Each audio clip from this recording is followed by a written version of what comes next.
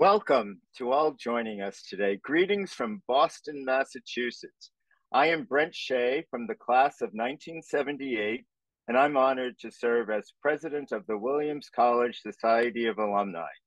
We've got a wonderful cross-section of the Williams family gathered here today, including undergraduate alumni, CDE, art history grad program alumni, and parents and family audience members. Thank you all for being here for today's Zoomcast with President Maud S. Mandel, now in her 6th year of service. Our conversation will, as always, offer us a chance to hear directly from Maud. She plans to share her perspective on campus life, the ongoing implementation of the strategic plan, and a handful of topics she has identified as being important to illuminate. And then, time permitting, we'll open the conversation for your questions. A few reminders before we dive in. Please use the chat as a space to engage with the community and share any reflections or comments you may have. If you have questions for Maud, please use the Q&A function at the bottom of your Zoom toolbar at any time during today's talk. We'll dedicate the time as permitted to Q&A, and you can submit your questions as you think of them. So let's get started. Question 1, Maud. Can you please take us inside the purple bubble? We appreciate all the questions that we provided, and we'll cover the wide range of topics in the hour, but can you provide a brief overview of the start of the semester on campus for those of us at a distance outside of the purple bubble? Yes, of course. First of all, welcome to everybody. It's always wonderful, even in this funny Zoom landscape we live in, to have an opportunity to get together. It's always great to see you, Brent. Prefer the three-dimensional view, but it's nice to see you here as well. And a hearty hello to folks tuning in from all over. Let me just begin with a couple of stories from the campus in a typical start of a year. Obviously, there's been a wonderful energy on campus as we started to go into the semester this year. And there are a couple of new things that have happened and some events on campus. And then maybe I'll just say a word about global events as well. This fall has seen the launch of our new Global Scholars Program. For those who are not aware of this program, it was one of the ideas that emerged out of our strategic planning process to create a cohort-based learning program for sophomore applicants who would enter the program, and as part of it would travel through it for the next 3 years with a group of students who are interested particularly in expanding their global knowledge and global research skills. It begins with an introductory seminar that the students all take together. Then there's a joint winter study course. This year it's going to be in Paris in January. And then the students are supported in language study and research skills as they continue to work a global focus into their entire rest of their Williams education, and particularly potentially into honors theses. It's been really exciting to see this kick off. We had well over 70 applicants for a program with 12 slots just out of one class. That was out of last year's first year class, the Rising Sophomores. I had the wonderful opportunity of hosting a gathering to celebrate the launch of this program this fall and to engage with the students and student mentors who are involved in it. So that's been really exciting. In addition, Steve and I, my husband and I, have relaunched our Faculty Salon series that we started last year, where we bring faculty to our home to share in a dinner program with other faculty, a little bit of their research or teaching for their colleagues. And I'd like to talk about this program because it's one that really allows the faculty to engage in the liberal arts education that our students get to take advantage of. That is, to speak to a room full of specialists in their field about something that they're reading or thinking about or working on or teaching. We've done quite a number of these so far, to each time to about a group of about 20 faculty. We've done one so far this year. We have another one coming up.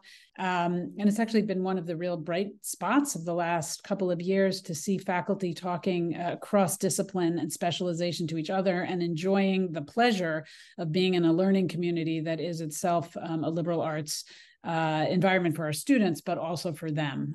So that's been really terrific. Of course, we had a particularly joyous Mountain Day this year, celebrating our retirement of Scott Lewis, who has been at Williams for over 35 years now.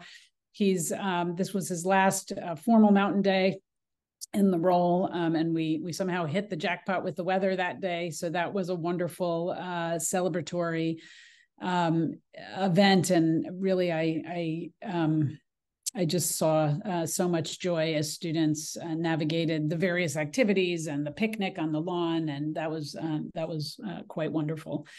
In terms of other things going on campus, some of you have been following, I know, the story of the athletics facilities here. Last spring, our field house, it was determined would need to be closed due to some structural concerns with the facility. We had known that this building needed attention and would likely have to be taken down.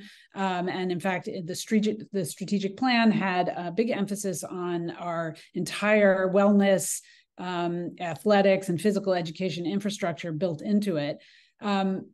So that decision was planned, although it wasn't planned for last spring. But because of that, we decided to move forward quickly with the demolition of the town field house. So that is now scheduled for right after homecoming weekend, which is coming up. That building will be taken down. And in its stead, two things are happening. The first is the board has approved the construction of a multi-purpose recreation center, which will be right near the current tennis courts, and will operate as an interim field house until we work on a more long-term solution. And then that structure will be used for other purposes here at Williams related to our physical education, wellness, and athletics program.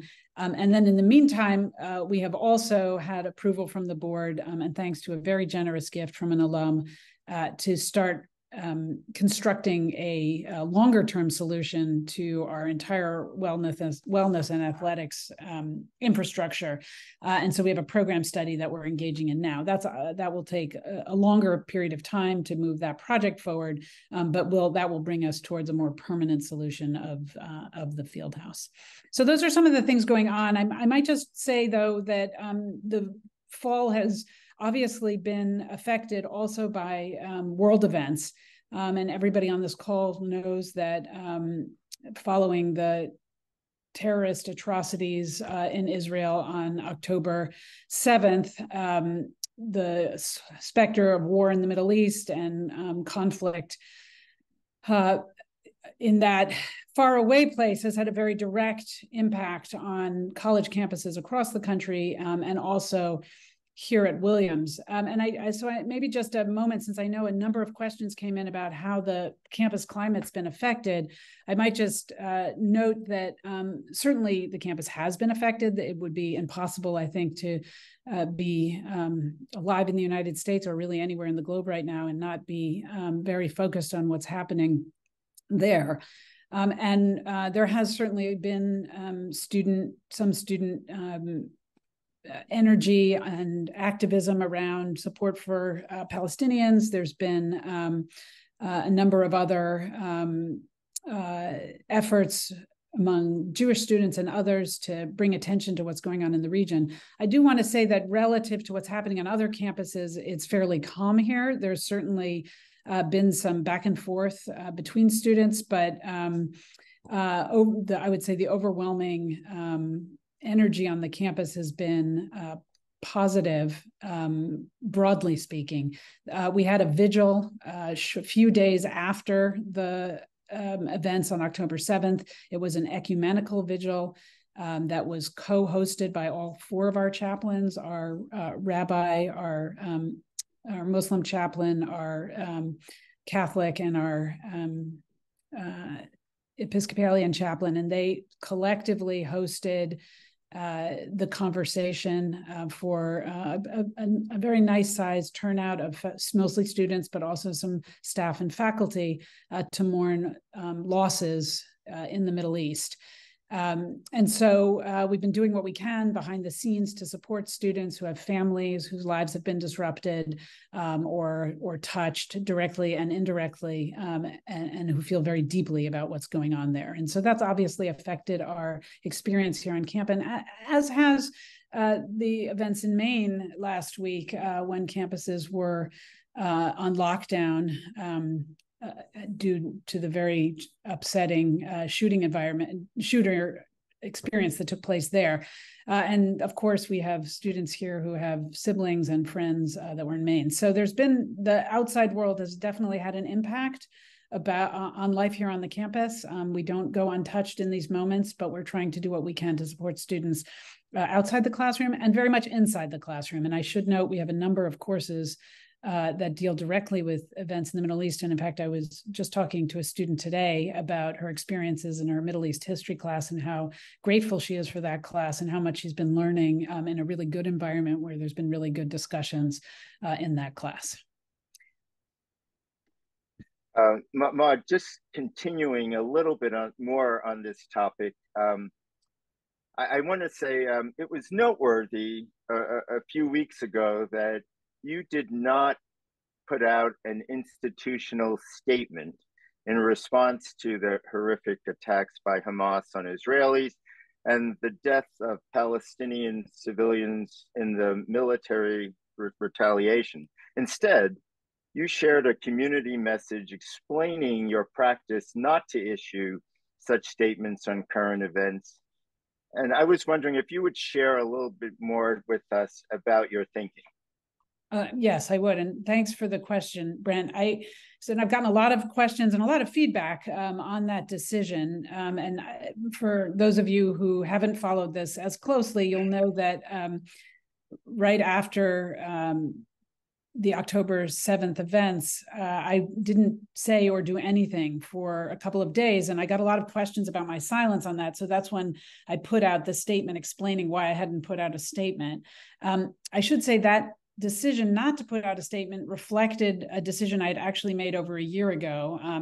When I didn't put out a statement after Russia invaded Ukraine, and many colleges and universities did and have been for a long time. I too, for years after I got to Williams, my first few years, put out a number of statements about national and global events.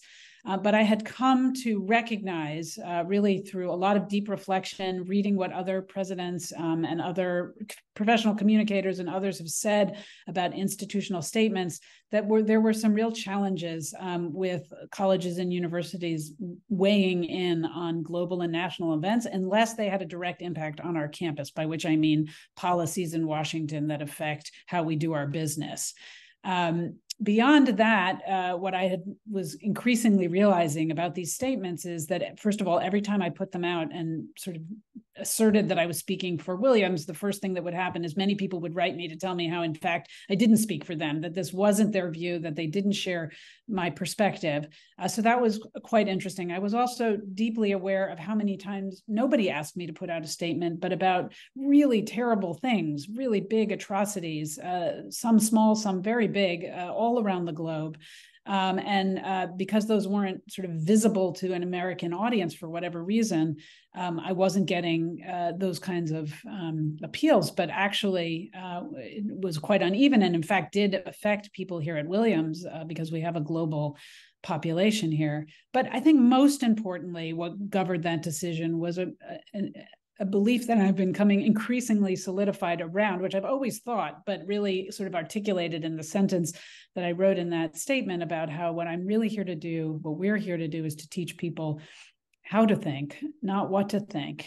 And that's why I mentioned that class, that the students wanting to learn and engage with what's happening in our world are doing that best in classes with specialists who have deep knowledge and then can provide them with the evidence to really engage with the world around them. And so I like to think of this as a principled decision. It's also one that reflects my own view as a learner. I haven't stayed in one place with this view. I've evolved over time as I've learned more about what it is to be a president, and honestly, what it is to be part of Williams, because Williams is a very particular kind of place, and one where I think this approach really reflects the ethos of what we think about a liberal arts education, what we think about learning. And so it was really with all those pieces in mind that I came to that decision. Well, that's great, and it's actually very helpful for us to hear. So thank you. As a follow-up, I had a pre-submitted question that's related, and the alum asked, I have a concern about the recent responses of various campuses to what appears to be free expression. Do the principles put together in the last few years really work, or do we need some other way to have the college community feel safe in expressing minority views? No, it's a really good question, and one I think campuses are grappling with right now, here and across the country, which is, on the one hand, here at Williams, as we put out in a statement in 2019, we believe deeply in free expression. It is, in fact, the building blocks of higher education. Campuses, as everybody knows, have struggled really for years now with trying to figure out how to ensure that we can guarantee free expression when there are multiple points of view and when people often disagree strongly and emotionally. And we continue to struggle with how to support a very diverse student body and professional body, even in moments when they really disagree with each other, and sometimes are quite angry with each other in that disagreement. So that's on the one hand. On the other hand, in our statement in 2019, we also said we're really interested in building an inclusive community, and one where people feel like they belong. And I'll just honestly say to you, and in this environment, sometimes those two principles clash with each other. Supporting free expression sometimes means that people on the campus feel like they don't belong, or they feel marginalized, or they feel alienated or lonely, or some of the words I sometimes hear, or afraid. They feel fear sometimes. And so it's really that balance of trying to allow for the widest range of expression. Free expression really does protect a very wide range. Certainly the amendment does, but even on our campuses, we're trying to support the widest range of exchange of views, while simultaneously trying to build a community where people feel that they can live comfortably with whatever views they have. I want to say something really specifically about the second half, because I think sometimes when I say we're building a community of belonging, that what people assume that means is that we're trying to do everything possible to ensure that people never feel uncomfortable or have to confront a view they disagree with. And that's not what we mean. What we mean when we say we're building a community of belonging is we put a lot of support in place to provide students with the opportunity either to find solace in community when they're feeling somewhere in the campus, when they're feeling perhaps alienated by another part of it. So affinity groups and clubs and entries and places where people feel like they have a lot of support where they can go to on the campus, first of all. And second of all, to provide them with the resources to help them learn how to express themselves. So sometimes not always, but sometimes the very best way to learn how to engage is to do so by figuring out what your own argument is in a particular moment. And unfortunately, sometimes as you articulate that, what you really do is anger somebody else. And that's just that's particularly visible at the moment across many campuses. We don't allow harassment of individuals. We're not going to allow inciting of violence on the campus. We're not going to do anything that endangers anybody here. But we are trying within those boundaries to allow for free expression. So just sort of continuing on your sense of community and belonging, we are now a full year into the implementation of the college's first in the nation all grant financial aid program. A year later, what have we learned so far about the impact of that program on student experiences? Thank you for the question. So you know, Brent, that this is a program that I'm really enthusiastic about. I'm very excited to have been able to expand on Williams' long history, which I hope every alum listening is very proud about, to lean into access and affordability. And this was really the next chapter in that history. We have done quite a bit of studying our own population, as one does in higher ed, through surveying and other kinds of ethnographic research to figure out how the first year of this program has gone. And really, it's a very good news. So just to give you some data behind that, 94% of all aided students have reported that all grant had a positive effect on their experience. So that's, very, very hard to get 94% of students to agree on anything. If you want to go back to my last comment. So to have 94% of aided students say that it has positively affected their experience is really, really wonderful. In addition, 77% of first years reported that all grant was one of the main reasons they chose to attend Williams, which is quite interesting as we differentiate ourselves in the landscape around, and I know I'm sure, get to talking about admissions eventually, but is one of the things that Williams has that we offer that is distinctive from our peers, and that allows us to attract a broad and diverse student body. 70% of those we spoke to reported a decrease in the number who took out loans because of all grant. That's obviously perhaps not a shocking outcome when you remove grants from the packaged loans of students on financial aid, but it's really great news. And I know that many families were very grateful for that. The other thing I just wanted to note, because people have often asked about the impact on work study, and I know some alumni were a little bit nervous about removing work study from the package, thinking that work for you when you were on campus and your friends was a big part of your education. Indeed, we are strongly in favor of encouraging students to work. This doesn't really remove that. It just allows them to pocket their own earnings from that work and direct it to their own families and their own personal needs, or even some savings, if we're lucky, as they move forward to think about the next phase of their education. But I can tell you that over 1,300 students chose to hold campus jobs last year after all grant was established. So, and that just gives you a sense that many students at Williams are working, and actually the numbers haven't changed dramatically. What changed not dramatically, but what did change was the number of hours students were working. And that's also a great outcome, because it means they're still learning the lessons and doing what they need to do to supplement their own and their families' incomes. But they feel they have a little more elbow room in order to take that harder class, or to participate in a Cap and Bells production, or to take in the summer a no-paid or low-paid internship in civil service, or education, or government, or not-for-profit work, which is often not possible if somebody feels like they had to make a lot of money so that they could pay it back to Williams. So the news is good. It's new. It's still, I consider this in early days, and we will continue to track the impact on our students as we go forward. Thanks. And you're right, it is just early days, but it's terrific to hear that. One of the major initiatives in the college's 2021 strategic plan is arts at Williams, and with its centerpiece project being the construction of a new Williams College Museum of Art on the site where the old Williams Inn used to be.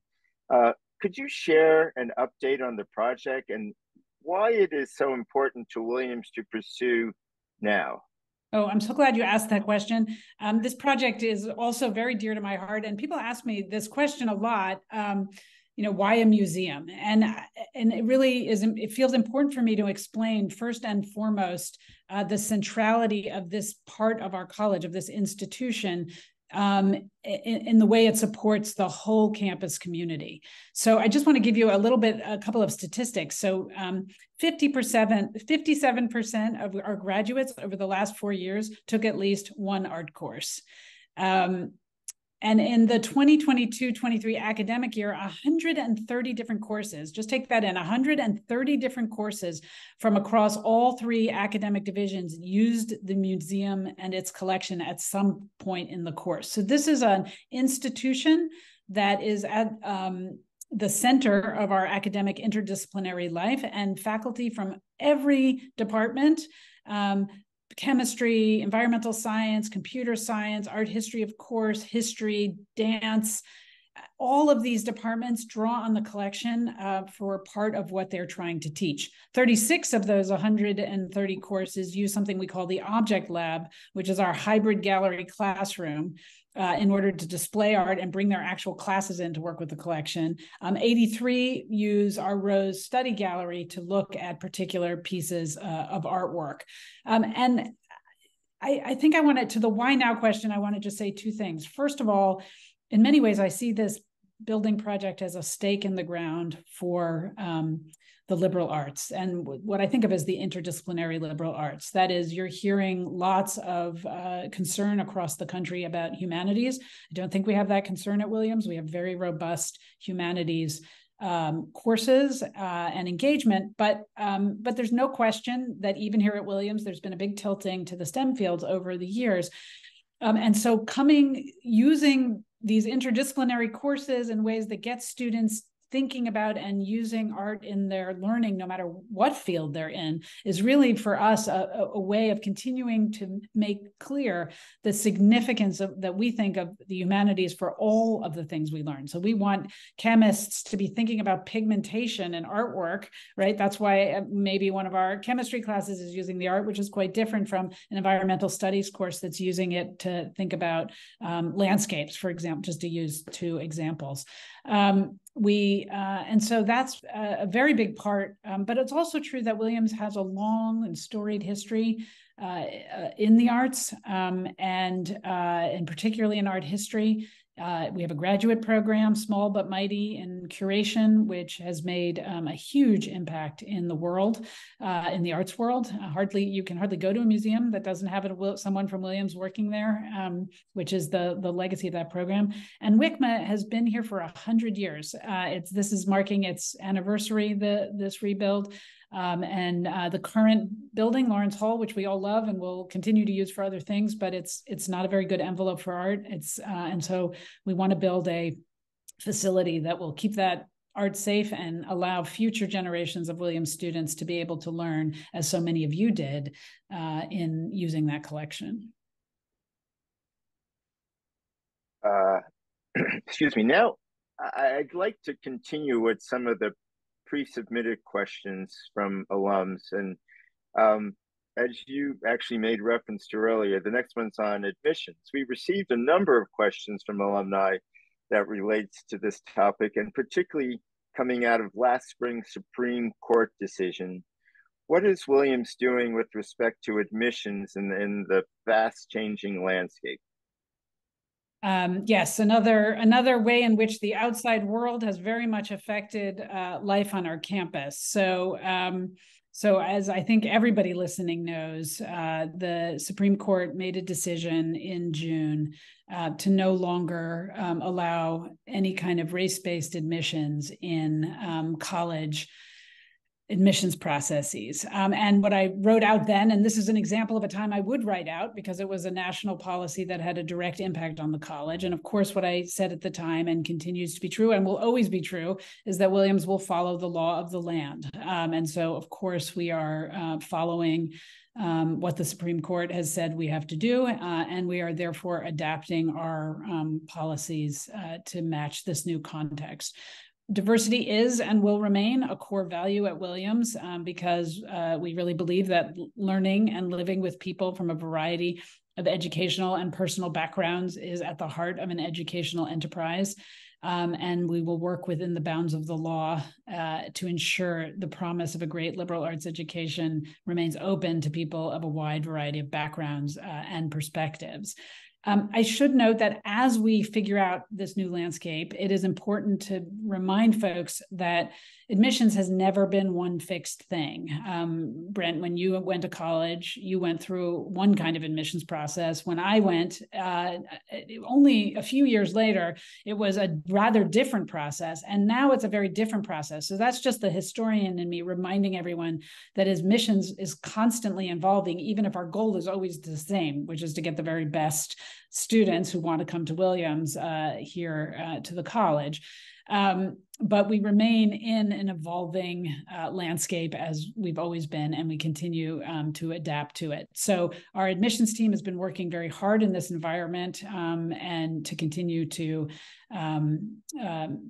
make sure that our practices adhere to the law, but also to continue to lean into all the various ways we can to continue to ensure and build a diverse class. I should also note, many on the call may have heard that we developed a working group that includes trustees, faculty, and college administrators. And that group is charged with reviewing really all of the historical and current data around admissions, both our own data and our own experiences, and also what's happening in the national landscape. And the committee's work is really to guide and support the Board of Trustees in its consideration of how current admissions functions, and what the practices and policies are that support our mission and our strategic plan. And I just want to reassure the audience, because I know there were specific questions that you were asking me. We didn't go into this work with any preconceived notion about how the college admissions program might change, or even if it's going to change at all. Rather, it really fell in the category of things of work that I think the board chair and I believed were very deeply in the board's purview, which is to regularly and deeply review the sort of who we are and who we want to be. That's just a really big part of any of the work that a college is doing at any moment, and that its board should be heavily engaged in. So this work wasn't meant to be some quick review. There isn't a predetermined decision that at the end I'm going to announce some big changes. It's really, as you know from being in the boardroom, an ongoing conversation where we educate ourselves about practices at Williams and elsewhere, and just make sure we have the very best ones for Williams. That is good. Thank you, Maud. In a similar Williams way, we received a number of questions from alums that relate to sustainability. So can you share more about the college's goals and commitments, and particularly as it relates to energy sourcing and how student dining ties into the college's overall approach to sustainability? Thank you. Great questions. Yeah. So in the strategic planning work that we did when I first got here, one of the sort of key pillars that we built into the college, and I always talk about this as our 10 to 15 year plan, so and hopefully beyond, but it is the sort of the focus of these years. One of the key pillars was on sustainability, and that was really focused sort of in two. Well, it's a multi-pronged focus, but I can divide it for the purposes of our conversation in two ways. One is sort of the education we offer, and we do have a growing number of environmental studies majors, students who affiliate with the Zilka Center that supports sustainability work on campus, in summer internships, and work in environmental studies and supporting the environment. And that's because we know that really the most important thing we can do is to continue to educate students who are going to leave here and go off into the world and make a difference in other arenas. And so that's been a big part of our interest and effort.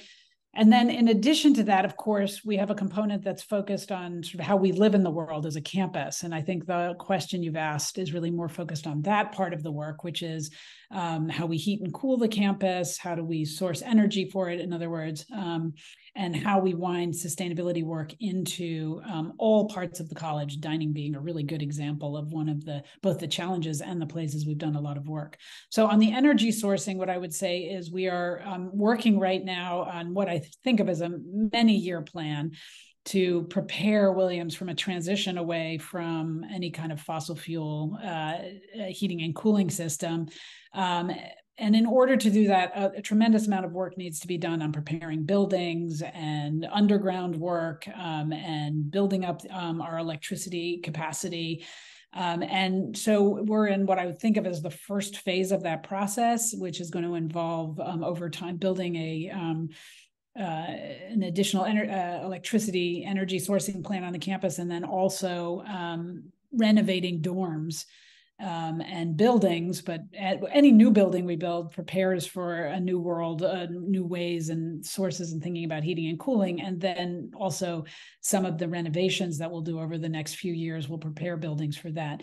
In the meantime, we deal with some real problems. The electricity, the availability of electricity, even in this region, our needs will outpace what's available in Berkshire County, for example. And so we can only move as fast as our environment in some ways, but we continue to do a variety of projects around geothermal exploration and others to test what will be possible as we move forward. So I think of this as a multi-year project, but it's one that's well underway with an energy and carbon master plan. You can read all about it online if you want more details.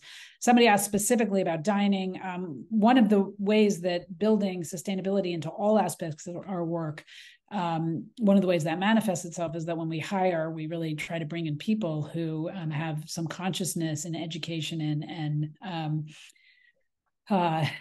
abilities to move our processes and work forward in this area. So our head of dining has been a really wonderful partner with the Zilka Center in trying to think about all kinds of ways that dining can support sustainability work, from composting to making sure that we don't, to the extent possible, over purchase, to where we source food from. And it's really very much a part of the practice of dining, increasingly so. And then, of course, there's a lot of education that has to happen around campus, because just because you, for example, provide receptacles into which people can do composting, and it doesn't always work the way you want it to. And so we're also doing a lot of work with students. Actually, we're always trying to wind students in to this work. So I hope that gives a little bit of a flavor of some of the work that's taking place. That does. That's great. The next question is sort of a post-Williams question. Can you share how Williams is helping students showcase to employers how a liberal arts background are relevant to adding value and creating change in today's world? Yes. So I always like to say, I'm take a step back from the question before I answer it. Many of you have probably heard me say that I think a liberal arts education is the most pre-professional degree that you can have. And that's because it prepares students for an ever-changing world. It prepares them how to think. It prepares them with transferable competencies: writing, researching, problem solving, data analysis. Many of you have heard me say these things. I know you know it to be true, because I know that you graduated from Williams and used those skills as you went on into the next phases of your lives and careers, all of which are very impressive from my engagement with you. And so I know what you've gone on to do. We still do that work here. And so we're preparing students that way. I understand that wasn't really the question, but I like to double down on the power of a liberal arts degree in a pre-professional setting. Having said that, yes, the question is really about how do we help students understand how to talk about that to potential employers. And there, one of the big changes at Williams, I think, that really started before I got here, but it's been accelerating, is the work of our Career Exploration Center. The Career Exploration Center is appropriately named with an emphasis on career exploration. And so what we try to do is to get our first year students. When I was in college, if you went to the Career Service Center, you went as a senior. I have to say, to this day, I have no idea where it was on my campus. I don't think I ever set foot in it. It was very much targeted for a very small subset of the campus. It wasn't well supported and nobody knew about it. But at Williams, what we try to do is get first year students to come in so that every year in their winter study, sometimes if they're off campus, or in their summers, they're doing different exploratory work to figure out what they're good at, what they're interested in. I often say first jobs are about learning what you don't want to do, not what you do want to do, and to get the mentoring about how to talk about their education in the way the question was posed for future employers, with cover letters and resumes, to be sure, practice interviewing, but also, and very importantly, engagement with alumni. And through our eFlink platform, we try to encourage students to reach out to you, those of you listening, and well beyond, so that the students can talk to folks who've been working in the field. Yes, in particular fields. Yes, obviously students are looking for jobs, so they might say, do you have any internships? But really, the main goal for us is to get some mentoring in order for you to help them learn how to communicate in those ways and put themselves in the best light and reach out to contacts and learn how to network. And then once they're in front of somebody, say, let me explain how my paper on the invasion of Afghanistan really prepared me for the work world. And it did, right? I mean, those writing skills and those researching skills, and there's assessing of evidence, and all of that is really powerful. And so we use that. We use the 62 Center, obviously faculty, and definitely our alumni partners to help students prepare in that way.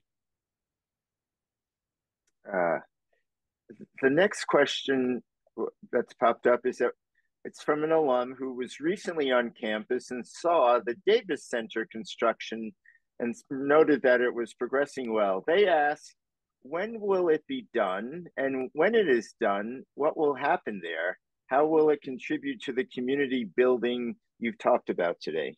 Thank you. Great question. Project I'm also very excited about, in part because we were able to move it forward through one of the worst moments in Williams history, which was the pandemic, of course. And that's a project that, thanks to some tremendously generous alumni supporters and some really hardworking staff here, we have been able to stay moving forward in exactly the time frame that we wanted to. And so the specific answer to the question is we will open for business in January. So this is right around the corner. I believe the staff is moving in late December and in winter study. And then students will be able to start using it when they come back in the second semester. And that we're going to have a big celebration in April, ribbon cutting ceremony a little later when the weather's nicer, and we can celebrate together. I've had a chance to tour the facility in its current state. It's a beautiful building that is really targeted architecturally to do what it's trying to do philosophically. So it has lots of big open spaces for students to meet. It has a kitchen, actually. This is big space where two groups can be cooking at the same time on different sides of the kitchen. As one of the things we heard from students was around creating foods from a wide range of backgrounds and cultures that they want to share with their fellow students. It has spaces to study and work, but that are very beautiful. So there's a bridge, if some of you will notice, the building connects two separate buildings through a bridge, but that bridge itself is a laptop bar, and you can sit and look out at the mountain on one of the floors, and the other, I think they're just comfortable chairs for just looking out at the beautiful view there. So it's really a place to build community, and that gets to the meatier part of the question: how is it going to do that? So first of all, this is our multicultural center, and I really want to note the phrase multicultural. The Davis Center doesn't serve one subset of our student population. We have a really diverse student body here, and the Davis Center supports that part of anybody who self-defines, in a sense, as affiliated with something that is an affinity or a religious minority or first-generation student or LGBTQ students, or like we have a wide range of students that are supported directly through programs in the Davis Center, clubs that are supported, staff that is working to support them. And so I say that to say it's already a multicultural center. It's already bringing people together from a huge range of diverse backgrounds into conversation with each other, and supporting them and engaging across difference. It also does a lot of outward-facing work. So it also, the staff in particular that work there, partner with other staff and faculty across the campus to continue to support what it means to live in a diverse community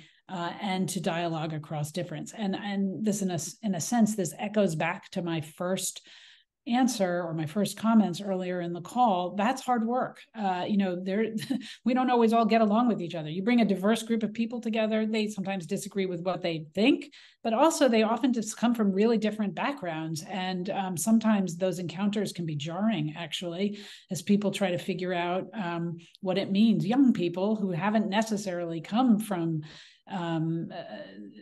communities that are particularly diverse are suddenly encountered with people from all over the globe, and trying to figure out what that means and how to talk to them and how to ask questions and how to live in community together. So the Davis Center really supports that work in the building and outside of the building. So it's exciting, and I look forward to celebrating it. As a follow-up to that question and to our earlier topics, we've received a few messages from current parents asking what we're doing to support Jewish students and what we're doing to make sure Williams stays a welcoming, inclusive community. Yeah, thank you. So first of all, thanks for the question. It's a very challenging time. There's a lot of anti-Semitism right now in the globe. And in the country, and I know many of us are struggling with it. I know you all know I'm Jewish. I'm not just Jewish. I'm a professor of Jewish studies, and I've spent a lot of time teaching courses related to this topic and thinking about it a great deal. So the first thing, let me just first say one high-level point about this, which is that one of the things I've learned in my own research and writing, and I've written a book on Muslim-Jewish relations in France, which is where most of my research was. And one of the many things that came through as I was doing the work for that book was when violence and war break out in the Middle East, immediately anti-Semitism goes up in the world and Islamophobia goes up in the world. Both happen. And they don't play out in the same way. They're very different forms of bigotry and targeting, but both happen. And the impact on our campus, and I know the question was about Jewish students, but I really actually want to just talk about students from a wider variety of backgrounds as well who are touched by this. What happens on our campus is students, and I'm just watching this happen in real time, feel isolated, targeted, unsupported by the college, scared, and lonely. Those are words I've heard. But what's interesting, and I have heard those from Jewish students, I've also heard it from Muslim students. So it's actually something that is a kind of a shared experience and a very hard one to address in a way that makes everybody feel equally supported. And that's partly why, and I'm going back to my answer to the first question, that one of the ways that we support belonging and inclusion is making sure that students have staff support and faculty support. It's a little bit different, but staff support in order to help them both process and be in community in difficult and challenging times. So we have an entire building that supports Jewish community life on campus. We have a staff member, Seth Wax, whose full-time job is to support those students here on campus, but also to partner with other chaplains on that work. And then simultaneously, we have other folks here who are doing that work with other communities. And so that's one of the things we're doing. The other thing is I'm doing quite a bit of work. I'm trying to lean in with those communities. I have visited with the Jewish community in private gathering after the terrorist attack in Israel. I went to religious services this weekend. I sat down with Muslim students as well and heard some of their concerns with the Muslim chaplain.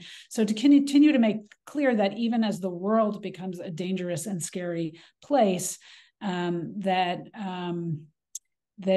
they have friends and supporters and colleagues here who really care about them. And then the very last thing I'll say, I did say before, but it's just bears repeating that it's really in the classroom here where we can do a lot of really good work with students to help them do the most important thing, which is understand this incredibly complex moment in our world history in a place where they can actually grapple with some of that, because a lot of what's happening, even in the language of targeting that's taking is it's very sort of activism is a very blunt instrument. It's very raw. It's very simplistic at some level. And what we're trying to do when we're teaching people to think and understand their world is really to go in deeper. And that work happens best in the classroom here. And I think it's happening well. Another question we received asked about academics. And the question is, how is Williams approaching the proliferation and widespread use of AI tools, such as large language models, and in the context of defining and evaluating assignments that entail research, writing, editing, and submitting work that is authored by students or teams? So AI is really, it's funny how the world moves very quickly, and we're all talking about one thing for a few weeks, and then we move on to the next big challenge. But AI is probably one of the most seismic things to happen to higher education of all the things we've talked about. I also feel really in early days to fully understand what its impact is going to be on our workforces and our educational models going forward. Here at Williams, we have a new, also came out of our strategic planning work, a new teaching center that also generously supported by one of our wonderful alums who's endowed the center. And that center is really shaping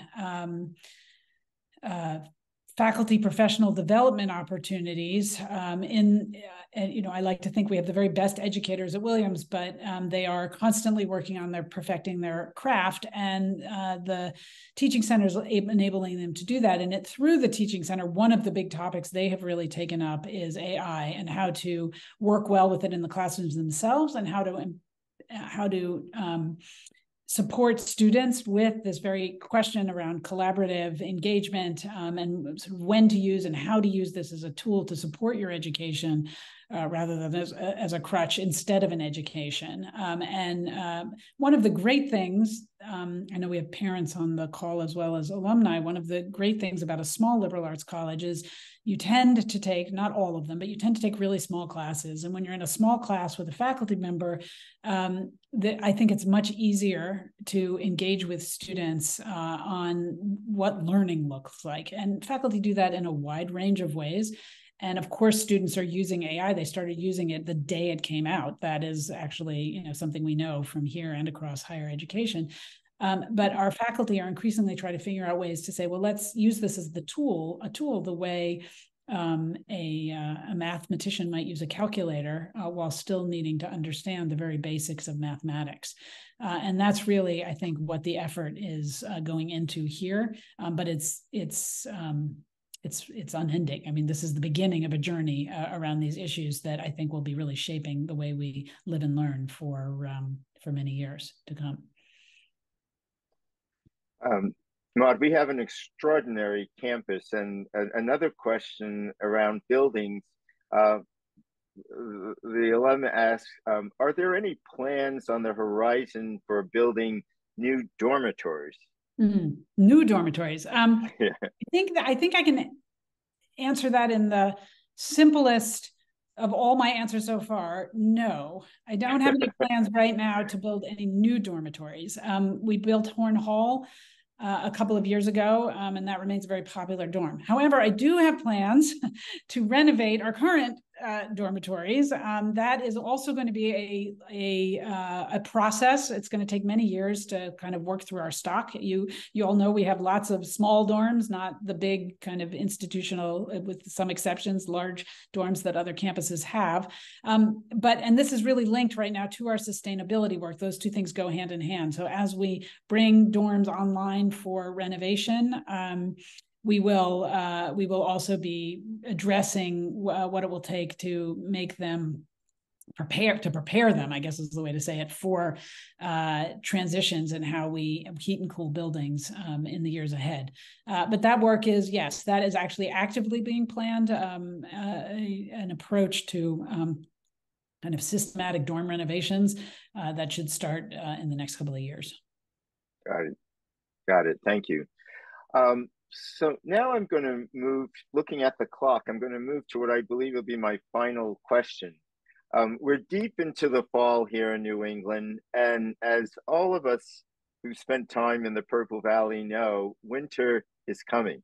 I heard there are some changes being discussed for winter study, and I was wondering if you could share more about what's under consideration.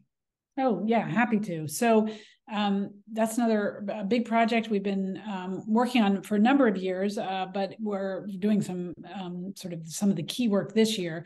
So when I got here, there was a lot of conversation about winter study as a very important part and a very beloved part of the Williams educational landscape. I heard that from alumni, but I also heard it from students, that students really enjoyed having a time here where it was a little bit less academically intense. There was still learning going on, but not quite at the high-pitched fever intensity of academic learning that seems to be the way in which students engage most of the time during the academic year.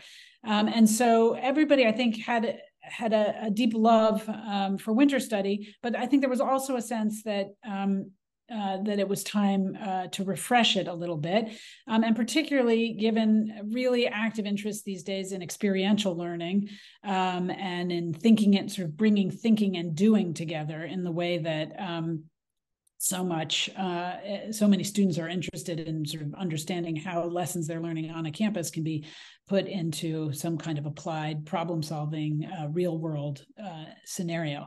And so with sort of all of that in mind, we started to think about how we might refresh the winter study program. And that involved an initial group sort of very much articulating what we see of as the goals of winter study. And that work was done 2 years ago. And that was, you can see that on the webpage, just sort of how we define and align the types of courses we offer. But now we're in much deeper work of rethinking some of the structures and approach to who teaches in winter study, and what even those structures of the courses might be. So we understand how so many alumni like to participate in this program. We'd like to increase the opportunity for alumni to do it. I'm not at the end of this journey yet because I'm working with the faculty, but at least aspirationally, I'm working towards a model which might allow us to break up the 3.5-week time frame. So maybe students could take a couple of short courses, which might allow more alumni to participate in for shorter periods of time, because not everybody can take off, say, 3.5 weeks in January and move to Williamstown.